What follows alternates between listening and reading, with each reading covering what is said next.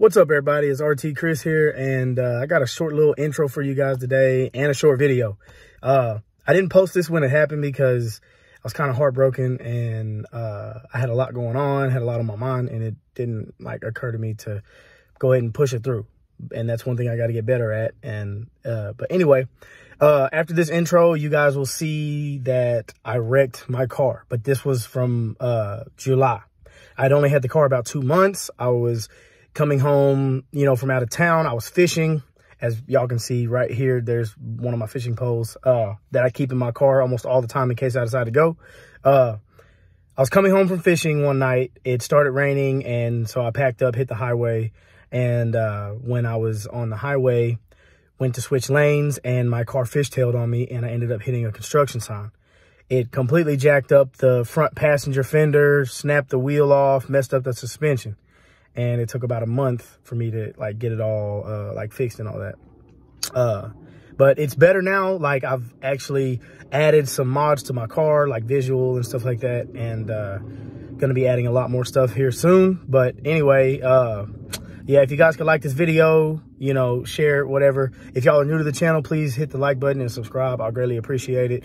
This honestly broke my heart because I had only had the car 2 months, like I said. And, a charger, a V8 charger is like my dream car. Other people have dream cars that are, Lamborghinis, McLarens, yada, yada. Just give me a V8 charger, the Hemi, Scat, or the Hellcat. It don't matter which one. But anyway, guys, here's the video. It's pretty fucked up. It ended up costing me close to $6 grand to fix everything, fix the fender, or get a new fender, get it painted, fix the suspension, all that stuff. And I also had to buy a new transmission pan and put that on myself. But anyway, here's the video, guys. Okay, guys. As y'all can see, no damage to the body on this side or the wheel. No damage to the wheels, the glass over here. Like I said, just missing the glass to my mirror right there. Here goes a dent from, I guess, when the construction sign flipped over and hit and all that. And then here's the bend in the hood. There's no damage to the front end, which is a miracle. There is no damage to the door over here or the wheel. The only damage on this side is the skirt. But yeah, here is the major damage. That fender's jacked up. And then obviously the wheel and all that stuff. Here's the wheel itself. It snapped off. The control arm snapped off. The ball came loose and then snapped off in those two places right there.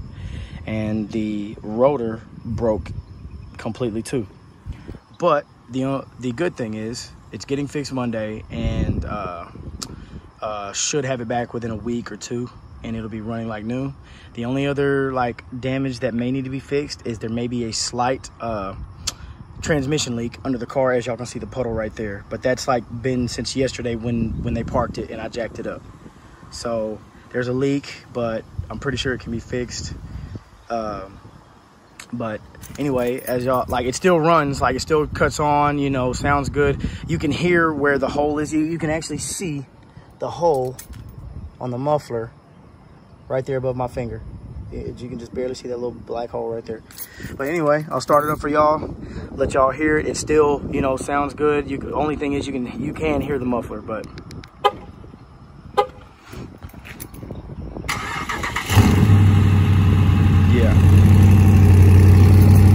yeah, that loud noise you hear, that's the muffler.